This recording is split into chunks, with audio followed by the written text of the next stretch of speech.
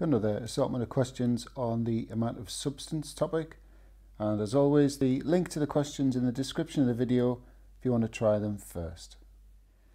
Okay, so the moles of sodium hydroxide used, concentration times volume in decimeters cubed, so 0.0022, and then using the mole ratio and get the moles of sulfuric acid. It's going to be half as many, 0.0011.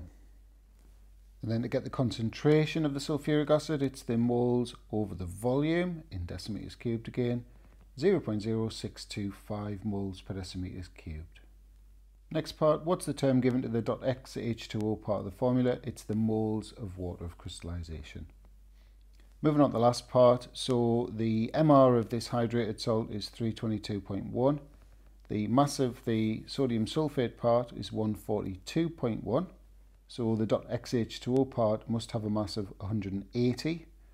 Each H2O has an MR of 18, so 180 divided by 18 is obviously 10. Number 2, so first thing we'll do is work out the moles of strontium nitrate, so mass over MR, 0.025. So it's a 2 to 5 ratio for the strontium nitrate to gas. So to get the moles of gas, it's 5 over 2 times the moles of strontium nitrate, 0.0625, and then to convert those moles to volume of gas at RTP, we multiply the moles by 24, the molar gas volume, and the answer is 1.50 decimeters cubed. Next question, so the first thing we'll do is calculate the moles of borax that are going to be needed in this solution. So the concentration times the volume, 0.02 moles. Then we just need to convert to grams, so it's moles times MR, 7.62 to 3 significant figures. Number 4, the moles of Na2B4O7 used is concentration times volume in decimeters cubed, so 0.0018.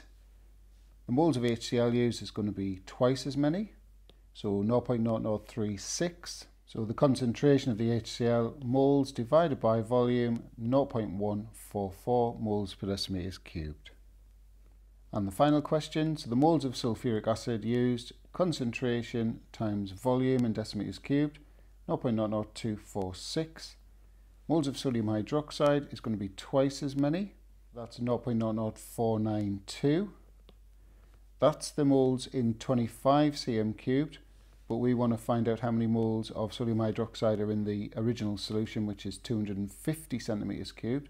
So we'll just multiply this value by 10. So that's 0.0492, and then we convert that to grams by multiplying by the MR of sodium hydroxide.